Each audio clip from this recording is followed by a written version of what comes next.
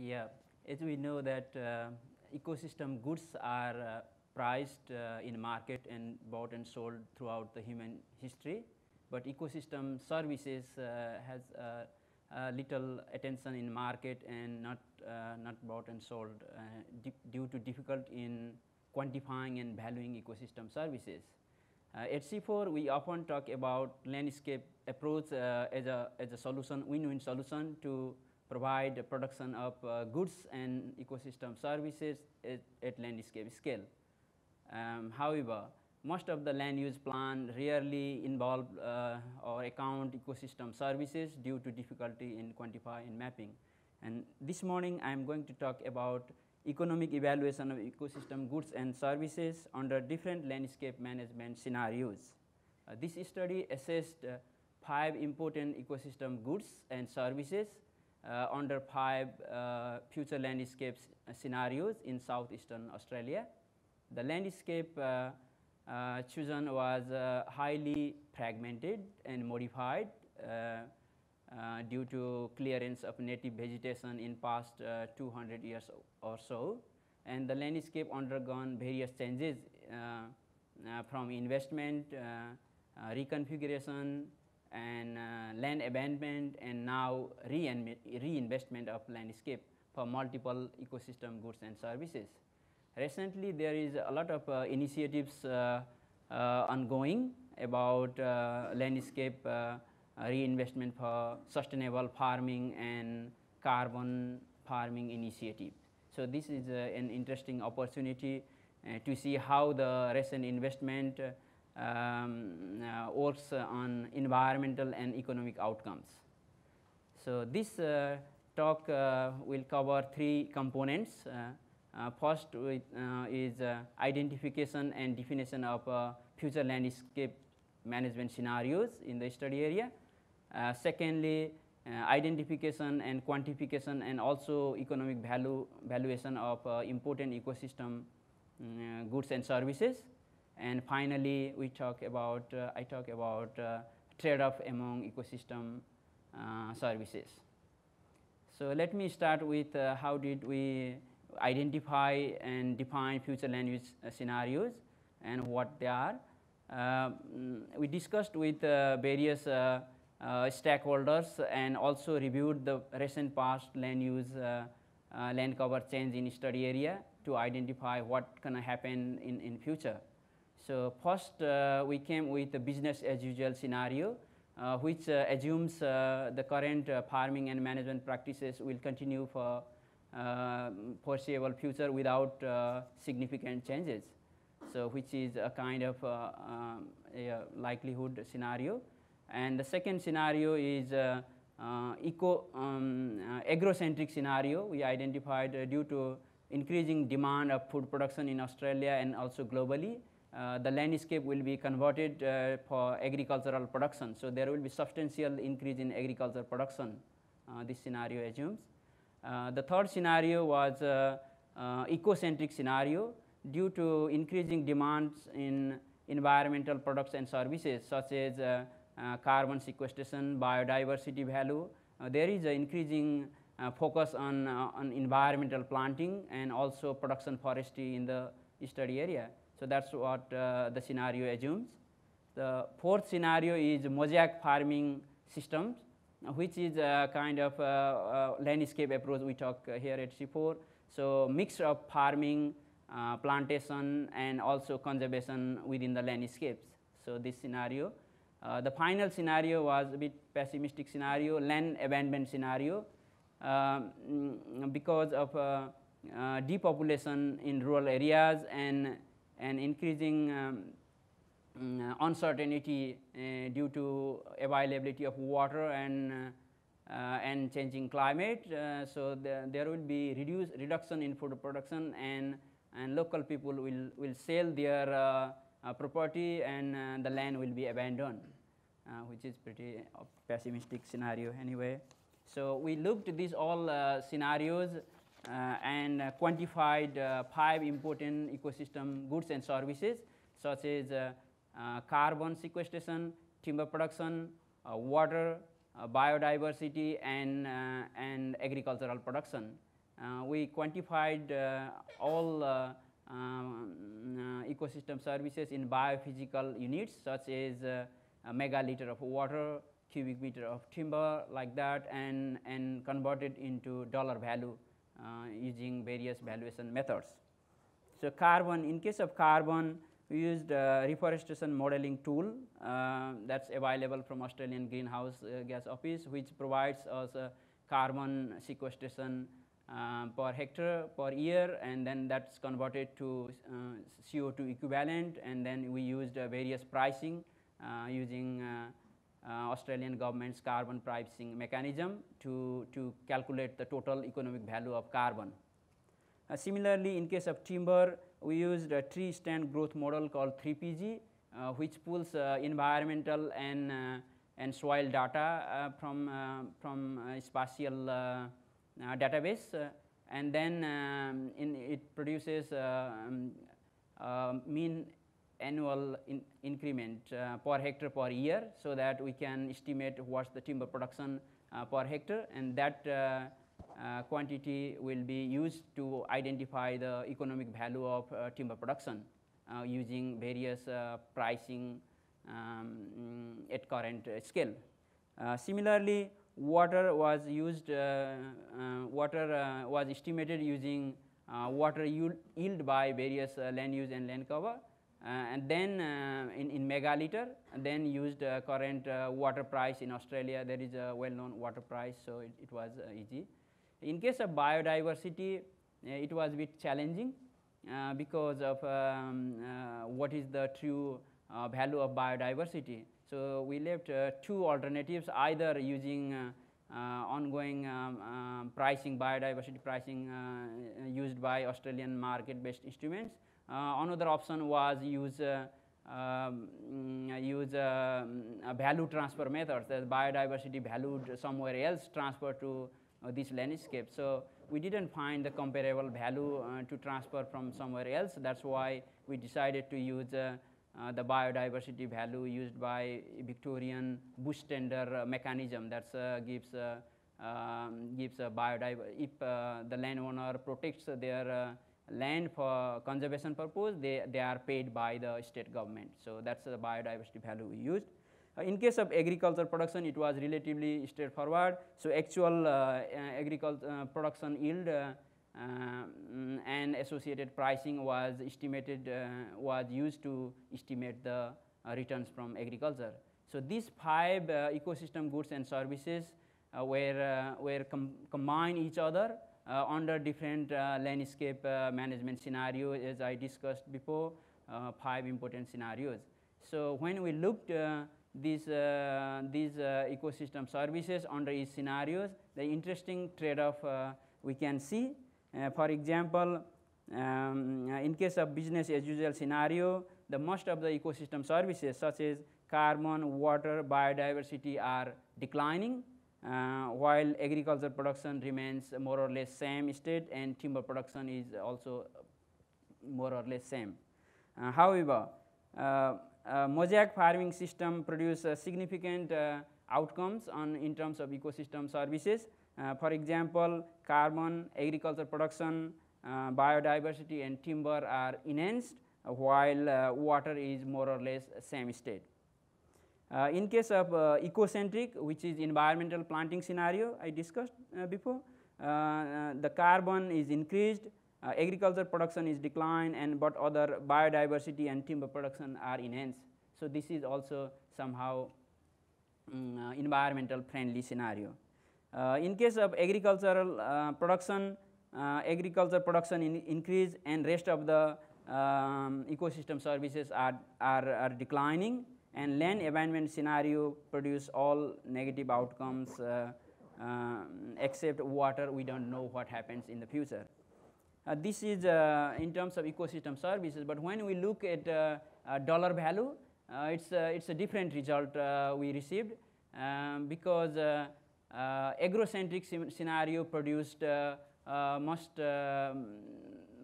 dollar, like more profitable in terms of economic value, because at higher discount rate, it produces more profit. But if we reduce the discount rate from higher discount rate, say 10% to 5% public discount rate, and the economic value total economic value of mosaic farming system is higher than business as usual and ecocentric scenario. So it's really the matter of what return the landowner or investor wants. So if we want, if the investor wants a higher rate of return, then agricultural or business as usual scenario produce a better outcome. But if there is some public money invested, for example, support from government or non-profit organization, in that case, mixed outcome or ecocentric scenario gives a better result. And we also found that certain ecosystem services identify and value is relatively straightforward. For example, it's obvious anyway. For example, timber production or agriculture production is relatively easy to quantify and value, while biodiversity and other water was a bit challenging. So this provides an important understanding about how the ecosystem service valuation can be different and can provide land use planner and manager to make their decision about land allocation of land uses. Thank you.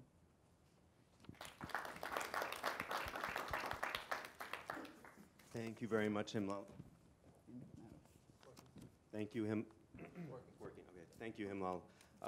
Before we open for questions, can I just ask where we can go look at this article that you just published? Yeah, it was published in Land Use Policy, and it's available online. Okay, thank you. So now we'd like to ask if the audience would like to ask questions or make any observations about the topic. So please raise your hand, and when you ask a question, if you don't mind standing up so that you can be seen and saying who you are, that would be best. Any questions? Yes. Thanks, Lou Vershow. Himlal, I'm just curious, maybe I missed it, but what sort of climate variability did you integrate into this to understand? You know, I mean, you get rainy years, you get dry years, you get hot years, you get cooler years, and these, of course, affect the year-to-year provision of these ecosystem services. How did you integrate some of this variability into this type of analysis, or was it a static analysis? Yeah, thanks, Lou. That's a really interesting question. Actually, these all I should be telling that this is future landscape is for 30 years. We assumed a 30-year time horizon for project, and it's assuming this climate data is used for past 150 years or so. This is assuming the past climate data. We assume that similar trend will happen in future. So we didn't predict the future climate scenario or climate variability. No, but did you have stochasticity in your, the current climate variability, was that factored into the analysis, or did you use an average climate over the whole? We used the average climate over the past 150 years or so. Other questions? Yeah. Christine? Thank you, and thank you for. Is this working? Oh, okay. Thanks for the very interesting talk. I was just wondering if you did this in Australia and you used various values, for instance, if government payments and all for biodiversity. If you were doing this, say, in Nepal, how much more difficult or easier or whatever would it be to do this kind of analysis? Thanks, Christine. That's a very valuable point. Yeah, that's true. So actually I worked this kind of scenario of what happens the availability of data, resource, and time. So depending on these three factors, so we can start with assessing the ecosystem services qualitative, quantitative, and monetary valuation. So if we try to do similar assessment in Nepal, it will be really difficult because of availability of spatial data of all land use, land parcel, and also value of also calculation of the carbon and also biodiversity value. There is no readily available valuation tools. But having said that, there is still some other approaches. We can use more participatory mapping and valuation of participatory assessment and valuation of ecosystem services, how local people put the value of each ecosystem service. We just done this analysis in Nepal, and the paper recently published in Journal of Ecosystem Services. So that's entitled Assessment of Ecosystem Services in Data Poor Region. So that's possible. So either we can use people's perception or experts' perception, and we can come with some result.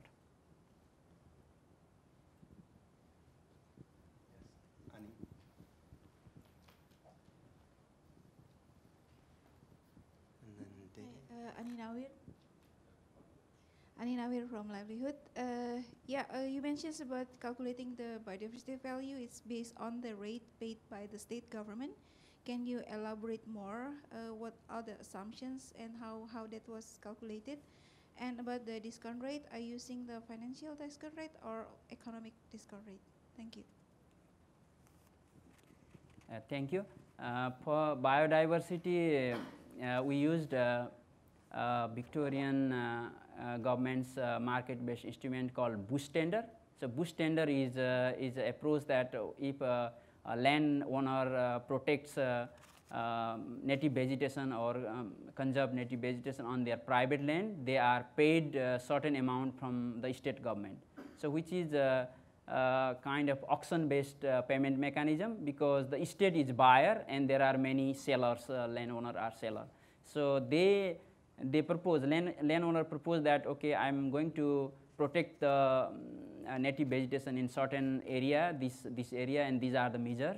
And they put the tender, okay, he asked X amount, and the state government propose Y amount, and they negotiate each other. So this value, we got a historical value of last 10 years or so, and we used this historical value is available publicly. So as an average value of bush tender payments as a biodiversity. And regarding discount rate, I used a commercial discount rate of 10%, public discount rate of 5%, which is common in Australia, and 1% of social discount rate. We looked 3 discount rates to estimate the value. I think Dede Rohadi had a question, but I'm going to ask a quick one first, and that's just, can you say very briefly why it's important to attach economic values to ecosystem services? Isn't it obvious that we need them, that that we need to sequester carbon, that people need water for their houses, for agriculture, et cetera? Doesn't that have enough value in itself?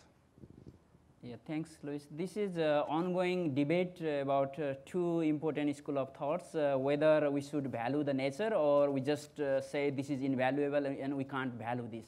So if you don't value, if you don't measure, I would say if you can't measure, you can't manage. One important, and if you put the value, then it gives you some kind of choice, management choice, and why we protecting the nature to policymaker and decision makers. So because they have to spend the public money and they need some justification why they are investing this. So that's important. Okay, thank you. Thank you very much. It is very interesting. I think it's reflect the trade-off between the development and conservation objective. And you stated that among the 5 scenarios, the mosaic looks the best value.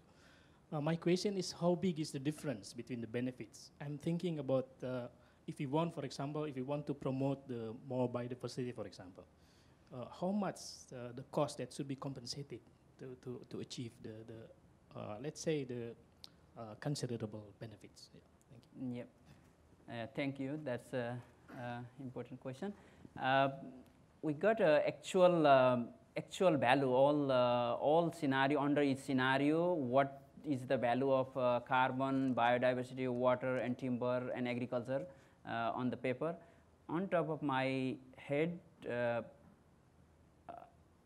I think there is some additional payments required, at least some payments required. For example, there are two kinds of agricultural production that are being converted to environmental planting or carbon sequestration. So if we say irrigated farming, so the land with irrigation system is somewhere $70 per, the carbon price has to be more than $70 a ton or so, very rough price. But to compete with the dry land farming, it has to be around $50 or so. So then it can compete. But existing carbon price during the time of study was $23. That's a carbon pricing mechanism set by Australian government. But this mechanism is no longer exist at the moment. And now there is a different carbon pricing mechanism called direct action. So which government put X amount on their basket, and various landowner put their auction price expression of interest. Okay, I will provide the carbon in X dollar per ton, and the government has their own pricing. And if it comes below that mark, and they will buy. If not, they won't buy. So that's the current status. I think we have time for one or two more questions. If you any others? Okay.